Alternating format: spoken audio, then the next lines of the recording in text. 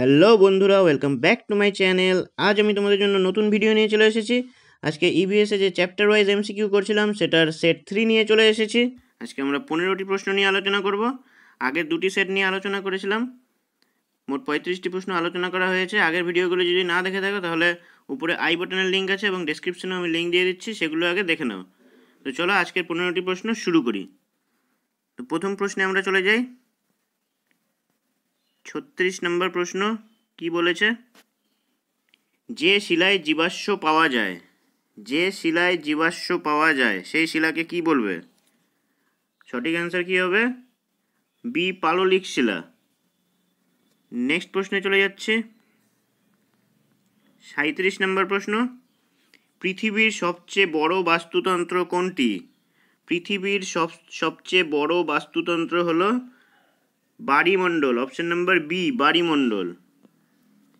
38 নম্বর প্রশ্নে চলে যাচ্ছি আমরা। 38 নম্বর প্রশ্ন কি বলেছে? স্থলভাগের সর্ববৃহৎ প্রাকৃতিক বাসভূমি বা ন্যাচারাল হ্যাবিটেট কোন অঞ্চলটি? স্থলভাগের সর্ববৃহৎ প্রাকৃতিক বাসভূমি বা ন্যাচারাল হ্যাবিটেট কোন অঞ্চলটি? সঠিক অ্যান্সার কি হবে? নিরক্ষীয় অঞ্চল। অপশন নাম্বার এ, নিরক্ষীয় অঞ্চল। নেক্সট 39 নম্বর প্রশ্ন কি বলেছে? 39 নম্বর প্রশ্ন বলেছে সাইলেন্ট স্প্রিং বইটি কার লেখা? সাইলেন্ট স্প্রিং বইটির লেখক হচ্ছে option number A, Rachel Carson. Rachel Carson এই বইটি লিখেছিলেন। এই যে র্যাচেল কারসন, ইনি হচ্ছে র্যাচেল কারসন, ইনি স্প্রিং লাইট বইটি লিখেছিলেন। র্যাচেল কারসন হলেন একজন আমেরিকান মেরিন বায়োলজিস্ট এবং তিনি রাইটারও ছিলেন এবং পরিবেশবিদও ছিলেন। তিনি জন্মগ্রহণ করেছিলেন 27শে মে 1907 সালে। কোথায়? ইউএসএতে। এবং তিনি মারা যান 14ই এপ্রিল 1964 সালে। তাহলে র্যাচেল কারসন একজন সামুদ্রিক জীববিজ্ঞানী, আমেরিকার একজন সামুদ্রিক জীববিজ্ঞানী। র্যাচেল কারসন এই সাইলেন্ট স্প্রিং বইটি লিখেছিলেন, মনে থাকবে। নেক্সট প্রশ্নে আমরা চলে যাচ্ছি। নেক্সট প্রশ্ন কি বলেছে? 40 নম্বর প্রশ্ন। 40 নম্বর প্রশ্ন বলেছে the tragedy of the common শীর্ষক বইটি কে লিখেছেন? ট্র্যাজেডি অব দ্য কমন শীর্ষক বইটি লিখেছিলেন অপশন নাম্বার বি, গ্যারেট হার্ডিন। ইনি হচ্ছে গ্যারেট হার্ডিন। পাশের ছবিটি দেখে নাও, তাহলে মনে থাকবে। গ্যারেট হার্ডিন হলেন একজন আমেরিকান বাস্তুবিজ্ঞানী। তিনি জন্মগ্রহণ করেছেন 21শে এপ্রিল 1915 সালে। কোথায়? ইউএসএতে।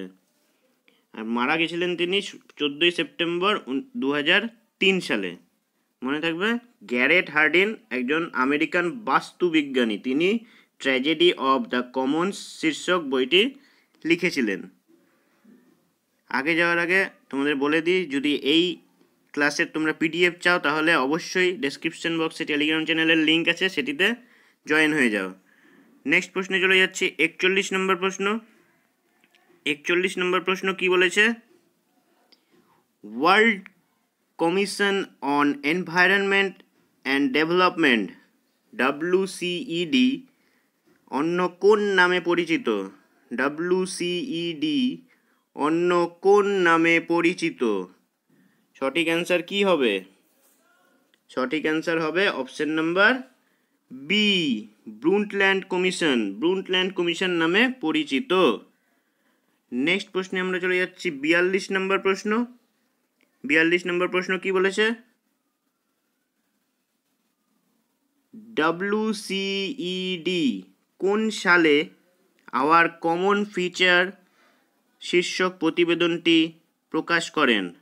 WCED কোন সালে আওয়ার কমন ফিউচার শীর্ষক প্রতিবেদনটি প্রকাশ করেন? সঠিক অ্যান্সার কি হবে? অপশন নাম্বার এ, 1987 সালে এই প্রতিবেদনটি প্রকাশ করেন। নেক্সট প্রশ্ন 43 নম্বর প্রশ্নে আমরা চলে যাচ্ছি। 43 নম্বর প্রশ্ন কি বলেছে? প্রথম বসুন্ধরা সম্মেলন বা প্রথম আর্থ সামিট সম্মেলন কবে অনুষ্ঠিত হয়? সঠিক অ্যান্সার কি হবে? অপশন নাম্বার বি, 1992 সালে। নেক্সট প্রশ্ন 44 নম্বর প্রশ্নে চলে যাই। মিলেনিয়াম ডেভেলপমেন্ট গোলস কোন সালে গৃহীত হয়? মিলেনিয়াম ডেভেলপমেন্ট গোলস কোন সালে গৃহীত হয়? সঠিক অ্যান্সার কি হবে? অপশন নাম্বার সি, 2000 সালে। নেক্সট প্রশ্নে চলে যাচ্ছি, 45 নম্বর প্রশ্ন। রিও+20 সম্মেলন কোন সালে অনুষ্ঠিত হয়? রিও+20 সম্মেলন কোন সালে অনুষ্ঠিত হয়? 2012 সালে। 2012 সালে, অপশন নাম্বার ডি। নেক্সট 46 নম্বর প্রশ্ন কি বলেছে? ভবিষ্যৎ প্রজন্মের জন্য সম্পদের ভাণ্ডারকে অটুট রেখে বর্তমান প্রজন্মের চাহিদা মেটাতে সক্ষম উন্নয়নকে কি বলে? ভবিষ্যৎ প্রজন্মের জন্য সম্পদের ভাণ্ডারকে অটুট রেখে বর্তমান প্রজন্মের চাহিদা মেটাতে সক্ষম উন্নয়নকে কি বলে?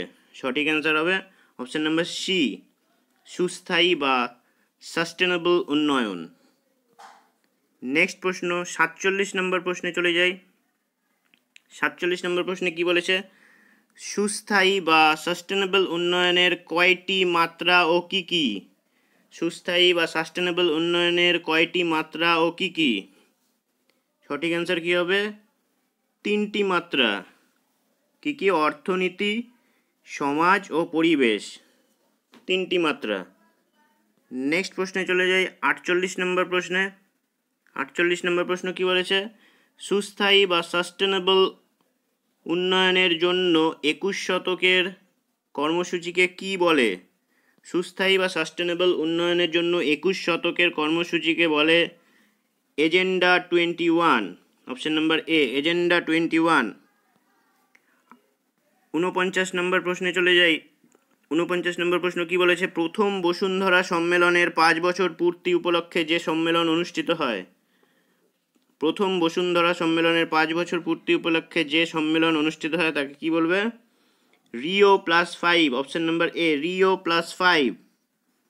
নেক্সট প্রশ্নে চলে যাই 50 নম্বর প্রশ্ন, অর্থাৎ আজকে লাস্ট প্রশ্ন। কি বলেছে? আগামী 2030 সালকে লক্ষ্য ধরে সুস্থায়ী বা সাস্টেনেবল উন্নয়নের কর্মসূচিকে কি বলে?